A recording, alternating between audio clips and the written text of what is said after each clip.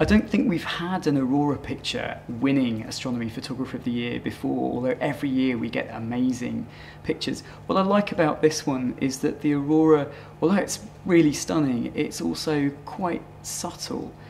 With the aurora, the camera doesn't see necessarily exactly what our eye sees, and I think there's always a temptation with photographers to really enhance the colours and make them really vibrant and vivid. And that can make a stunning photo, but this one I think captures what the aurora actually looks like to your eyes, and I really like it because of that.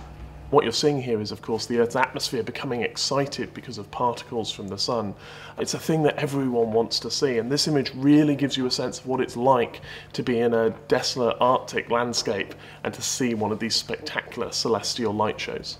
You get sort of green in the aurora and then sort of the blue of the glaciers, and it's beautiful contrast in a beautiful tranquil scene, and it's a place I'd love to go. I think the winning image really is one of those pictures that evokes a very peaceful atmosphere, actually. You look at it and you could easily be standing there next to the lake admiring the northern lights fluttering overhead. And I think it will get people thinking about, astrophotography and maybe actually what's going on in that picture.